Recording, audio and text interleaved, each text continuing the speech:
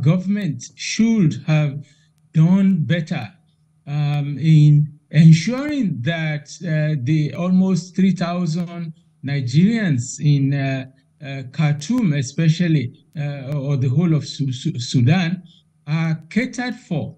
As soon as it was clear that things were breaking down, even before the actual exchange of fire, we should have been thinking about what do we do to get our people out. That's what a country that is worth being called a country does, to provide for the security of its citizens wherever they are. So it doesn't have to be to take a group, because most of the students are students from the northern part of the country. And that's why the CNG was the one issuing the statement. But it doesn't matter who issues the statement. The fact of the matter is we have been lax. You mentioned the fact that Nigeria is planning. Planning was the word you used. It's not that evacuation is taking place. The Ethiopians were allowing other citizens of other countries to enter Ethiopia. Our students that took it upon themselves to try to find their safety when their government is not rising up for them were being turned back by, from what I just saw in some video going viral, were being turned back that they hadn't the visa to enter. That tells you about the extent to which our government really cares about its citizens, because every Nigerian, and I listened to Aliko Dangote complaining about how even he, the richest man in Africa, because he's carrying a Nigerian passport, is treated around the world. What's our government doing in ensuring that, yes, we get better respect than is currently the case? Our government should have done better in ensuring that. That was Professor Babafemi Badejo talking about the situation in Sudan right now. And one line I got from there, a country that is what being called a country should have done better. Should have done X, Y, Z that enumerated. When you saw that things were degenerating, you should have acted rather than leaving it to this point. And I just can't wrap my head around the fact that Nigeria was still, as I said yesterday, planning until maybe because they have the airpiece offering to take them for free. That is why an action is going to be done today. And moreover, they're saying 2,000. About 2,000 out of the 5,500 or more. Mm-hmm. And you know, that takes us back to something that Chris Kende Nwando said, the analyst that joined.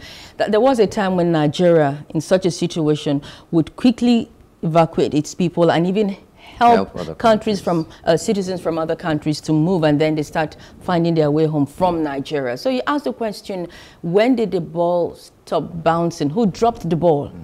Who dropped the ball? Why is Nigeria retrogressing?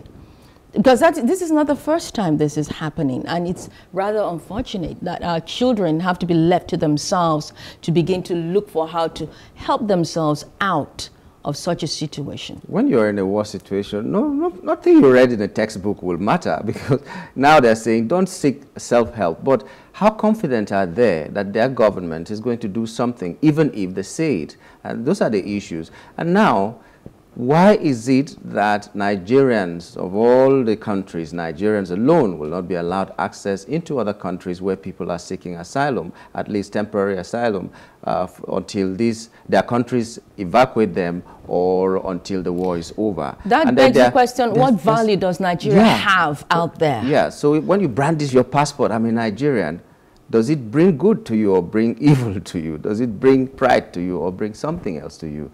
It's terrible. Okay, I think we're being joined by Dr. Onimode Abdullahi Bandele, the Director of Special Duties NEMA and Chairman for the evacuation of stranded Nigerians in Sudan. Let's see if he's there. Dr. Bandele, good morning and welcome to the program. I think his microphone is doing ceasefire as well. And it's not even funny. Yeah. We need to have this discussion because we were supposed to have had him yesterday, and then we couldn't have him because of glitches, and we just cannot afford this glitch because Nigerians want to hear from him being in charge of the evacuation of the stranded Nigerians in Sudan. Do we have him on? Yes, I'm here. I can hear you. Okay. Dr. Onimode Abdullahi Bandele, it's good to have you. Good morning. Thank you for having me. All right. So the question on our lips and on the lips of every Nigerian is, when are our people coming to Nigeria from Sudan? Good morning. Good morning, Nigerians. Like you must have heard that we told the general public yesterday, the movement from Khartoum to Egypt is to commence today, and it's until that start that that we can give you a definite time when they will be in Nigeria, because the distance between Khartoum and our port, where the airlift will take place, is over 1,000 kilometers. So you can imagine what it will take them before they arrive at their destination. Okay, but we hear that there are up to 5,500 or above people stranded in Sudan of Nigerian origin. Now we're hearing also, maybe it's true or not true, that only about 2,000 will be airlifted today from Sudan to wherever you're taking them before they get to Nigeria. Are these the actual figures, or you have different figures? Thank you very much. When this initial plan started, we started with a population of about 5,000 stranded Nigerians. But as at yesterday, I confirmed from the ambassador in Khartoum that the plan is to move 3,500 stranded Nigeria into Egypt for airlift. Let me quickly add that as I speak to you, the Director General of NEMA, Mustafa Habib Ahmed, is already on ground in Egypt for the past 4 days, working in conjunction with our ambassador, His Excellency Ambassador Nasir Rimi in Egypt, coordinating the reception for these Nigerians at the border of Sudan with Egypt. So that is where we are at this morning. All right, your agency and indeed the federal government have received knocks for the delay in action. But we're not going to dwell on that because we're moving forward from that to this day where we now have a situation where they are being, the process to evacuate them has begun. I want to know the level of communications you have with Nigerians there, and if they are all safe, if there are no casualties, and exactly their state of welfare at this point in time. Thank you very much. Let me quickly dispel that impression that Nigeria was slow to act. It was a crisis situation. I will not, because we want to get our nationals out and endanger anybody's life. You must have read from the news that even Egypt, that is closer to Sudan, just concluded the evacuation yesterday, and they lost an official in the process. Nigeria don't want to go into that. We don't want to lose official. We don't want to lose any of our citizens. We're waiting for a safe corridor, which we now have to move these people out. Concerning communication, the embassy is in touch with Nigerian nationals in Sudan, and it is the same embassy that has communicated to them the time and venue for departure to Egypt. Okay, but since you've touched on the topic, what actually did Nigeria do? What were the arrangements like? Because right now, what we hear is that an airline of Nigerian origin has volunteered to take these children free of charge. If he hadn't volunteered, what did the government do? Because these are some of the things that make people not to trust the words of government, and that's why maybe some of them were seeking self-help, and the government had to send a message that they should stay indoors and wait. So what actually was the plan of government before Air Peace volunteered to lift these people? Thank you so much. For the Nigerian national that's self-evacuated, we feel their pain. We know what it was uppermost in their mind was safety.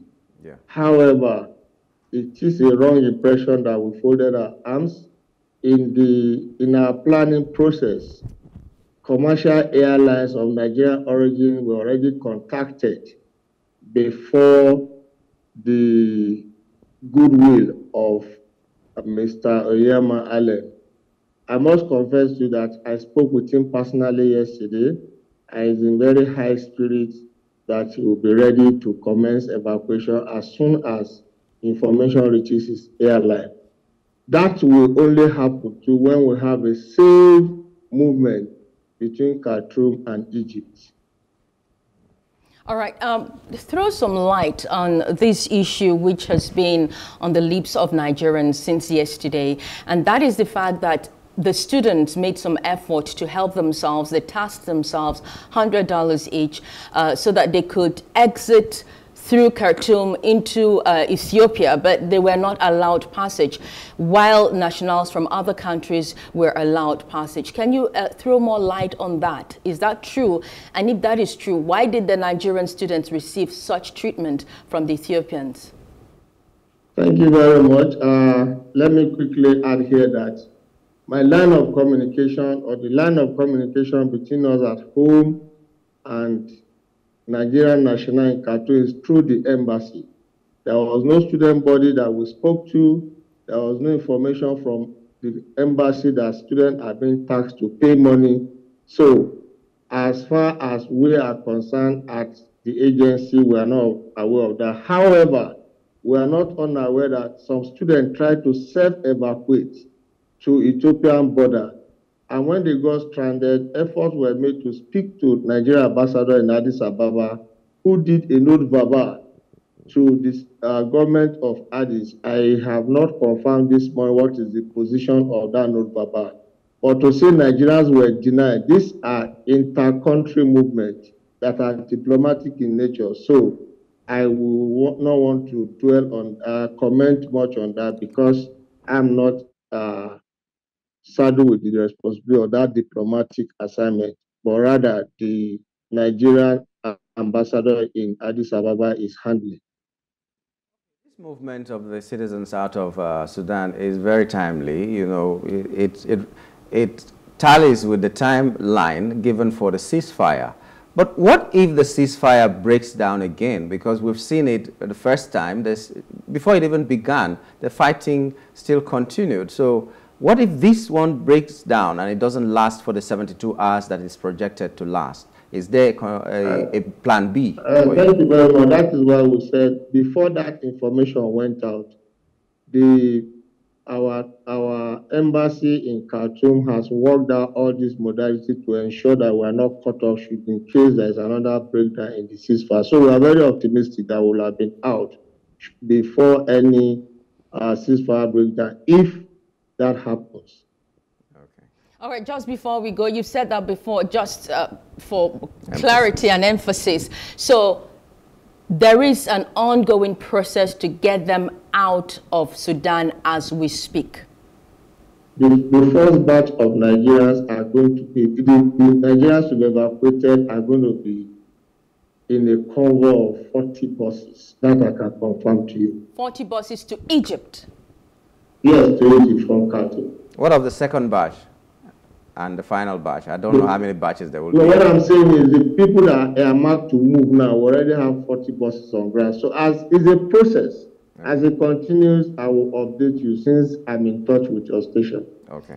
Dr. Onimode Abdullahi Bandele is the Director Special Duties, NEMA, and Chairman for the Evacuation of Stranded Nigerians in Sudan. Thank you so much for your time and updates on the situation, which is very critical. Before I go, let me correct an impression. The Director General of NEMA, Mustafa Habib Ahmed, is the Chairman, Federal Government Committee on this evacuation. I am like his operation officer based at home here. Thank you. Thank you for the correction. Thank you so much. Okay, yeah, we've been talking to him, and it's been, you know, it's gladdening that we were able to talk to him, and we've been assured that our people are going to be evacuated. We can't wait for the last of them to leave Sudan. Whatever happens next is less dangerous than being in a country that is fighting now, fighting with itself, not fighting rebels this time around. I've not heard it before, that a government just fights itself.